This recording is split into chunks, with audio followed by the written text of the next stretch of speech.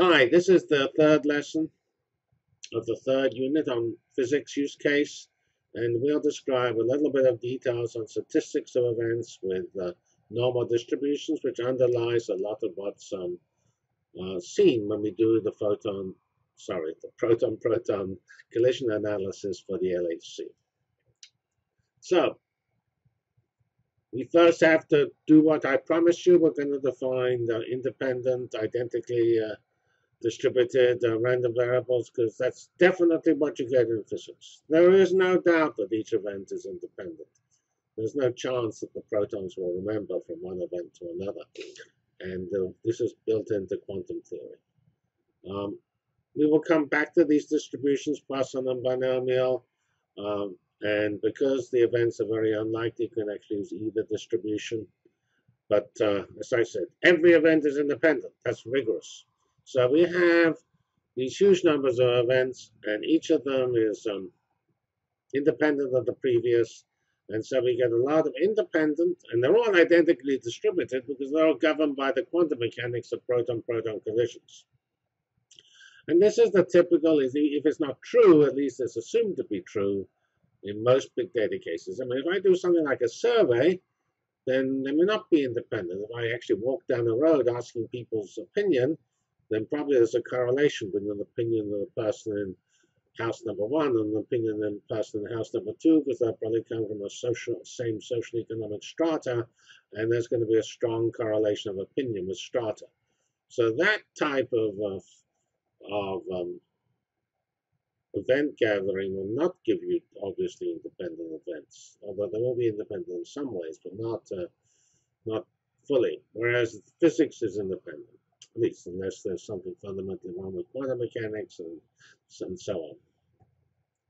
But we're not going to assume that. We're going to assume quantum mechanics. All right, now we have the law of large numbers. And that's very important because we want to add up the results from lots and lots and lots and lots and lots of events. And so that requires adding numbers up, because the numbers are going to be, for any histogram, and the number is for each event. It's either 0 if the event is in the histogram bin, or 1 if it, 0 if it isn't, and 1 if it is. And so this is very important to be able to add things up. And most of the statistics we need for the physics experiment corresponds to what happens when we calculate effectively mean values, or just simply the sum of lots of observations. So that's what this thing here says. We have the sum of n observations, and we either take the sum or we take the mean. Let me give myself a little pointer here. So we want either the sum or the mean.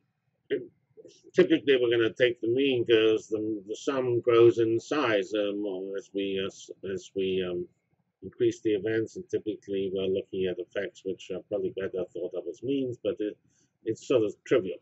Anyway, if this thing here, which is I labels event, this x is here a number. It could, in practice, in the physics case, be a vector within a very high dimension. Then we're already looking at one component of that vector. Then we know that if I take this sum, then the expected value of O is n, the number of items in the sum, times the mean of each item, which is the same for each item because they're meant to have the same distribution. And that's sort of trivial. Here's something that's not so trivial, although not difficult to prove, that the error, or the standard deviation of this observable, is the square root of the number of events times sigma, where sigma is the standard deviation of x.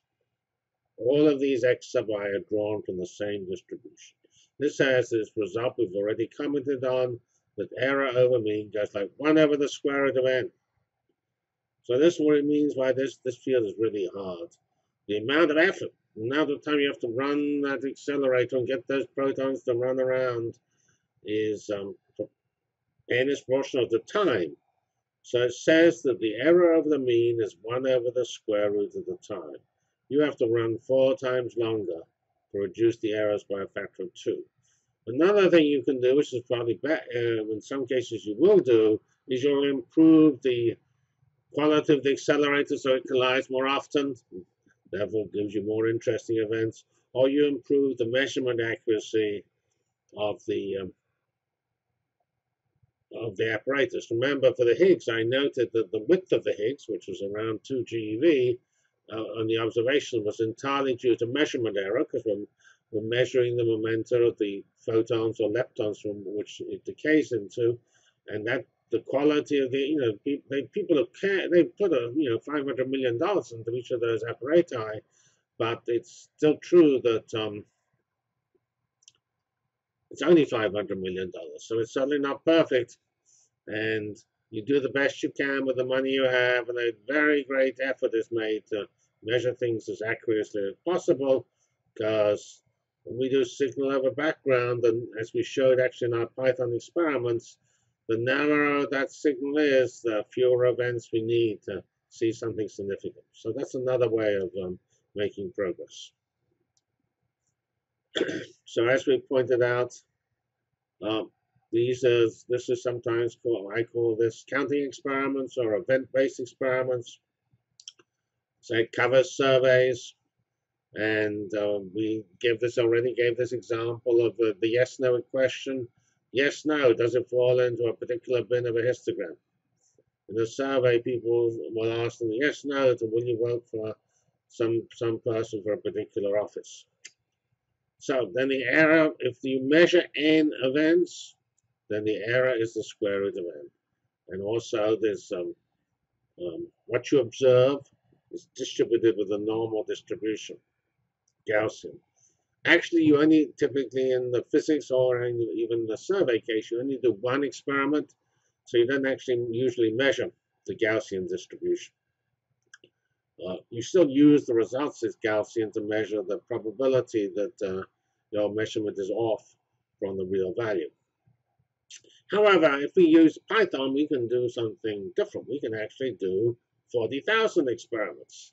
So we're going to measure 40,000 times. We will do that by generating 1 million events and divide them into 40,000 different bins, and we will plot the number of events in each bin. We will find an answer that has a mean of 25 and an error, which is the square root of 25, which is 5. And the next few slides will tell us how to do that. So this gives you a histogram, and that's shown here for 25 events counted for 40,000 times. Here is 25. This thing is so-called 1 sigma array, so it's 30. And this is 1 sigma away the other side, that's 20. And I like to stress that you have 2 types of square root of n here. We have square root of 5 this way, and we have around the square root of 3,000 here, because there are around 3,000 answers for 3,000 counters of the 40,000 got are in this bin and on this bin. And the square root of 3,000 is whatever it is somewhere around between 50 and 60. So we have 2 square roots. We have a square root for the number of events in each bin, and we have a square root for the width of this distribution. This graph here points out that if we go to the above 30, this region here is 30 up here. Then actually this red curve here, which I didn't actually discuss on the previous slide, is the so-called normal distribution. And we, as I stated, most things in life have normal distributions. This particular case, because 25 is not a very big number, doesn't exactly agree with a normal distribution, but it's pretty close. Look at this graph here. It's the red and the green curves are pretty close. However, you will find that below 20, the green curve systematically lies below the red curve, and above 20, it lies above. And that's shown here we have the real estimate of the errors, and you can see the green curve is above the red curve by amount, much greater than the errors. So there is a systematic shift here, which is just not important, because you tend not to look at things in this detail.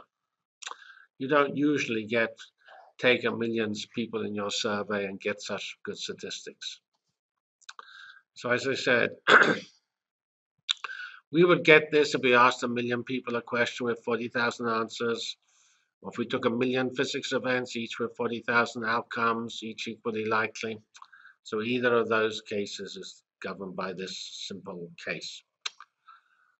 Here's what I pointed out, that if you look at the middle of the distribution, 24 to 25 and 25 to 26, the red curve expects 3176 events in each of those bins.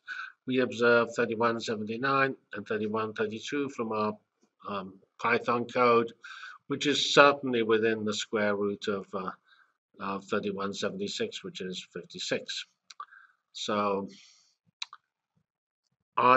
near the middle of the curve, which is really what counts, because that's where most of the data is, we get good agreement between the normal distribution and my Python experiment.